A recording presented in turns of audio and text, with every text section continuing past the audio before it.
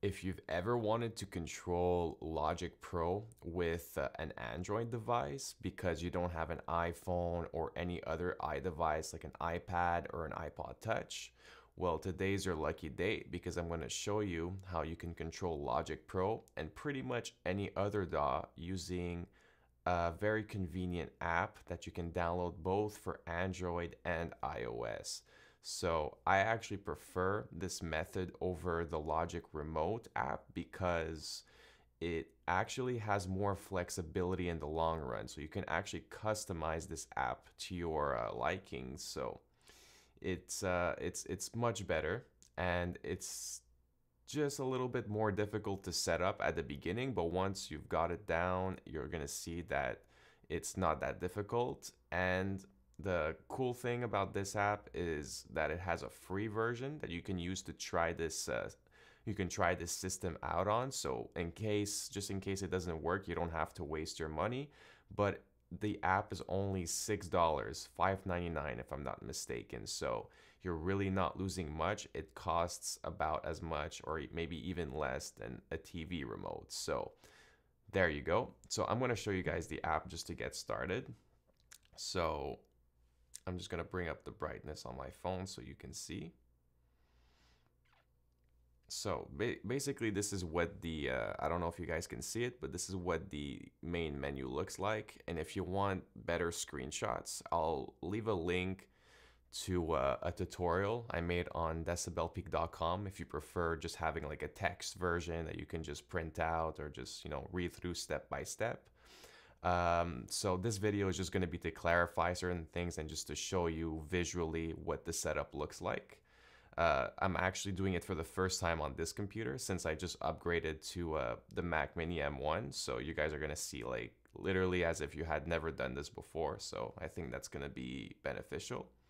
So the first thing you're going to want to do, and the free version is going to look slightly different, but it's going to be pretty much the same. So you should have like a setup.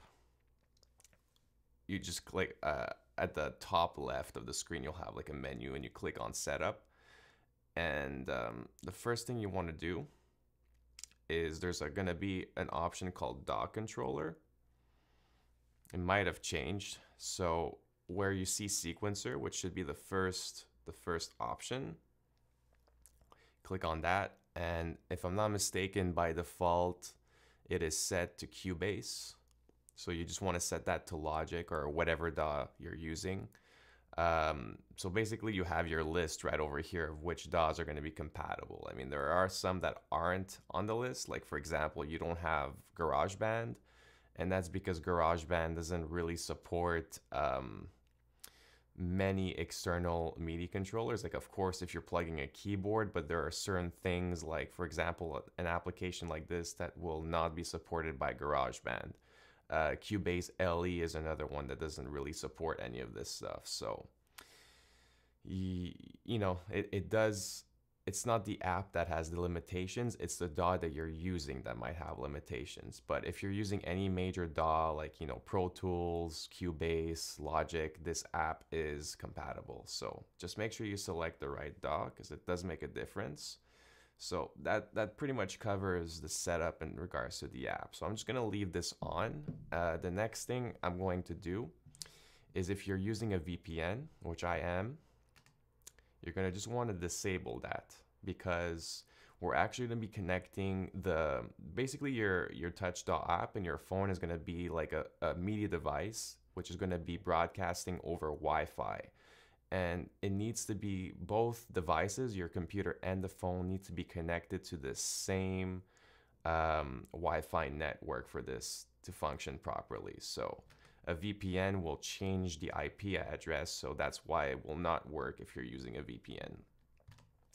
So once that's done, and you shouldn't have any difficulties, even if you have a firewall, it's, like I have the basic Mac firewall enabled and it's never caused me any issues. So it's just really the VPN. But the next thing you want to do is you want to go into your audio MIDI setup. This is like an application that's included with Mac. I'm sure you could find it in your, what is this thing called again? The Launchpad.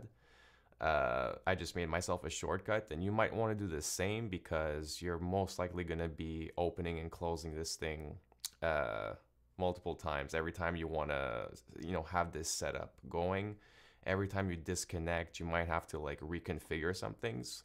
Not the end of the world. I'll show you how simple it is. So you want to go, once this is opened up, you want to go into Window. You want to go and show MIDI Studio. Okay. And then in MIDI Studio, you click this one and open MIDI network setup. There you go. So that's what you got to do. Okay, so now when you have My Sessions, you're going to want to create 2 new sessions. And as you can see, actually, this is actually the input and the output of the TouchDAW app, which is already broadcasting on the Wi-Fi network. So already in my case, we know that this is working. But what we have to do is create our actual. There we go. So what I usually end up naming these is just TouchDAW. There you go. You want to make sure it's enabled. And we're going to create a second one. So basically what we're doing is we're creating the input and the output. So the input, from the perspective of your device, your phone, is basically like your MIDI controller. Like when you click a button or a note, it's basically broadcasting information to your DAW. And you also want the output for it. For example, like if you have like the time code from your DAW, that's going to be outputted from your DAW computer into the application on your phone so they can be synchronized. So that's why we have like an input and an output in this case. So you could honestly name these whatever you want.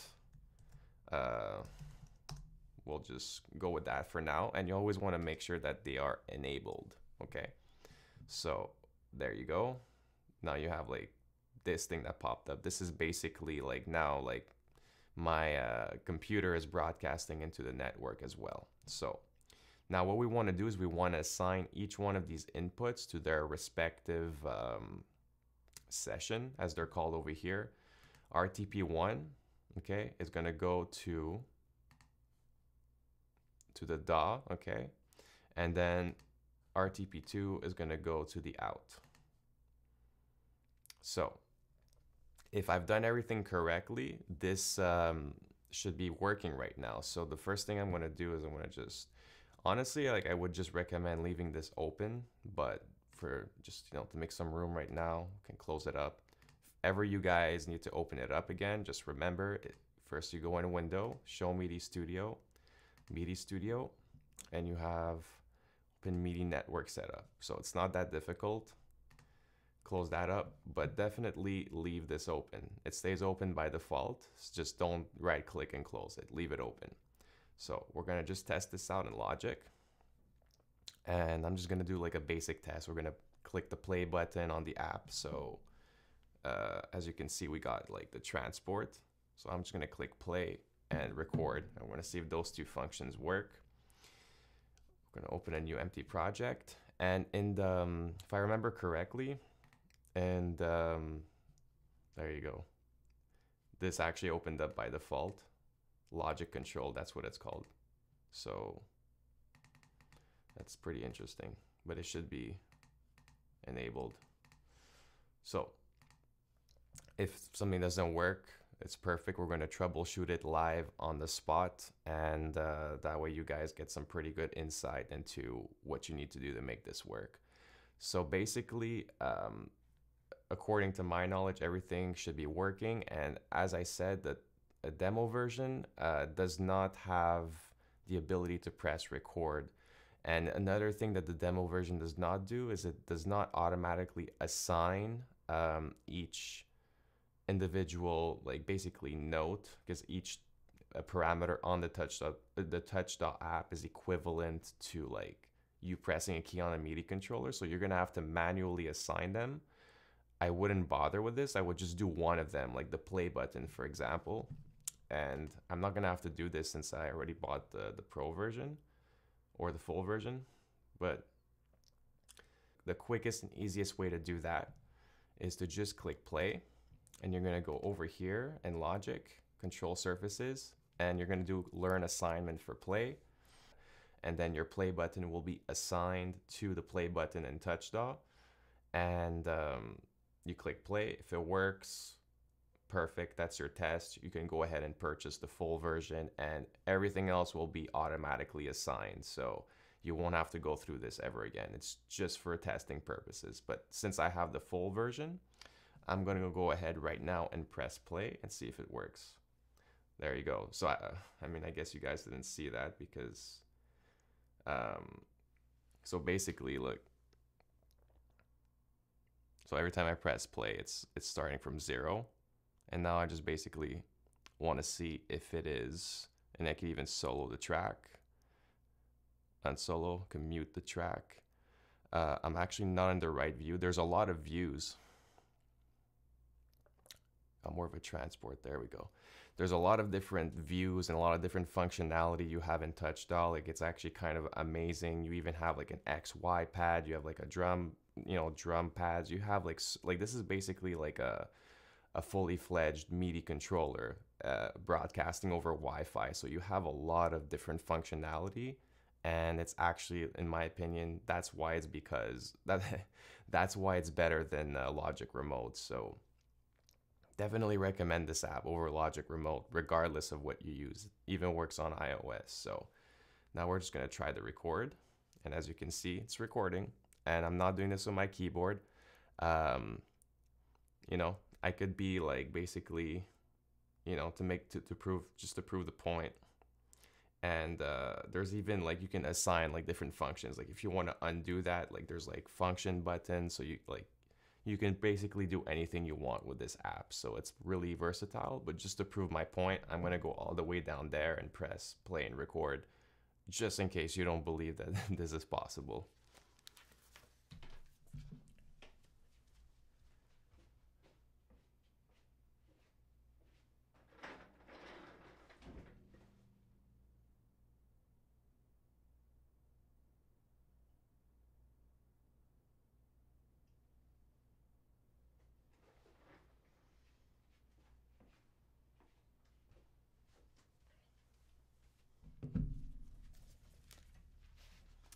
So yeah, there you have it. I didn't have any difficulties doing this. You shouldn't have any difficulties either. So it's just a matter of like testing if this works or not. And if you're using relatively the same setup as I am, you should have no difficulties. But if you're using different DAWs, or maybe you're using Windows, I can only give you limited support since I don't have experience with well, it's not that I don't have experience. I've definitely used Windows and used other DAWs before, but I don't have like the current knowledge, and I've never tried this with those different platforms. So you can go ahead and leave me a comment either way if you want a little bit more help or assistance setting this up, but I will only be able to give you maximum support if you're using Logic Pro and Mac OS. This is actually on the latest. This is on Mac OS Big Sur, so there's no excuse. It works. It should work on every other previous version of Mac OS.